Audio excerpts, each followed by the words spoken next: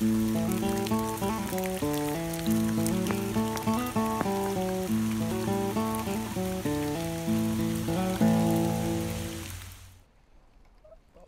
said to Christian, tell me, how would you describe right fear? Christian said, oh, right fear discovers three things. First of all, when it rises in a heart, it is caused by conviction of sin. Secondly, when it rises in the heart, it drives the soul to Jesus Christ and to lay hold on his salvation. And thirdly, when it rises, godly fear stays in the soul with a great reverence for God and his word, and keeping God's way and being tender and being afraid to turn back or to turn to the left or turn to the right and dishonor God. Well, so I was hopeful, I think you're right. Now we're almost through the enchanted ground that would lead us astray and cause us so much trouble, but let's keep talking. Consider furthermore fear. Well, I remember a man about 10 years ago who stayed in your area just for a short while. He was very forward in religion. Ah, yes, said Hopeful. I know him. He dwelt in Graceless. It wasn't 2 miles from the town I lived in, Honesty, and he lived next door to a man called Turnback. That's right. He lived under the same roof as Turnback, said Christian. Well, this man was once awakened, and he had some sight of his sins. He told me once, said Christian, he was resolved to go on a pilgrimage.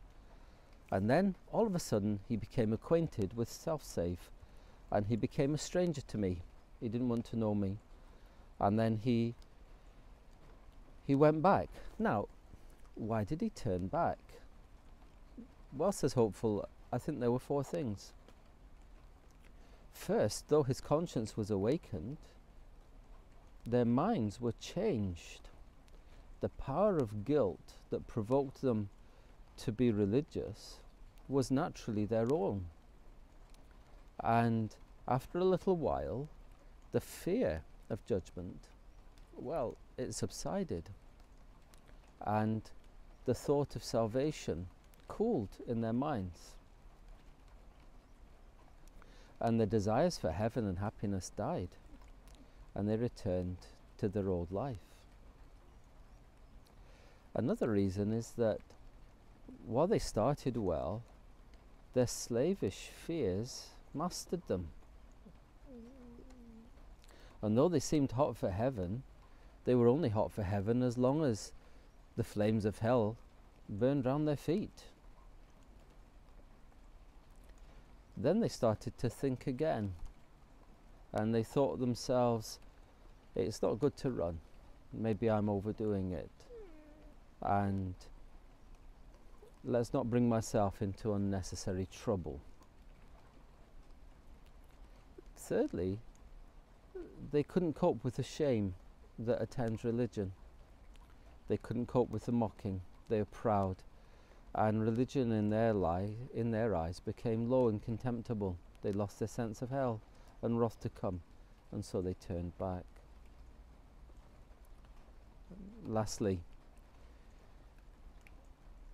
guilt. They didn't like it, and to mediate terror was grievous to them. They did not like to see their misery, and before they came into it, and before they saw it coming, they flew from it, and they sought a different kind of safety. They shunned thoughts of guilt and terror, and they got rid of their awakened hearts and the terrors of the wrath of God, and they hardened their hearts, and they chose ways that hardened them even more and more. Well, we're back, hiding from the rain.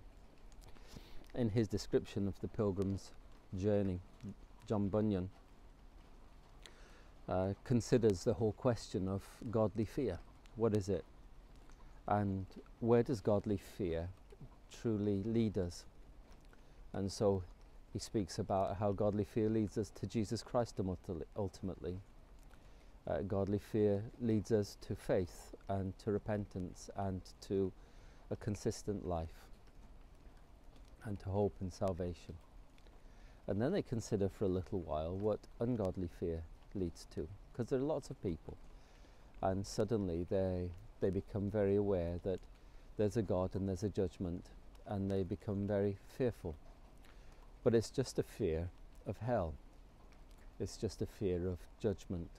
And that soon clears. It's not a fear that leads to faith and joy and grace. It's just a fear that leads to desperation and misery. And so it soon clears, and we see that in people, that some people suddenly become very religious and they realize that they're heading towards God's judgment. But after a while, that clears, and they just continue back on their old life. They suppress any thoughts of judgment. Well, as Christians, we know exactly what he means, and the fear of God is the beginning of wisdom, and godly fear leads us to Jesus Christ and to faith, and that as we come to Christ and to faith, fear is dealt with, and we are free, and we have a great joy.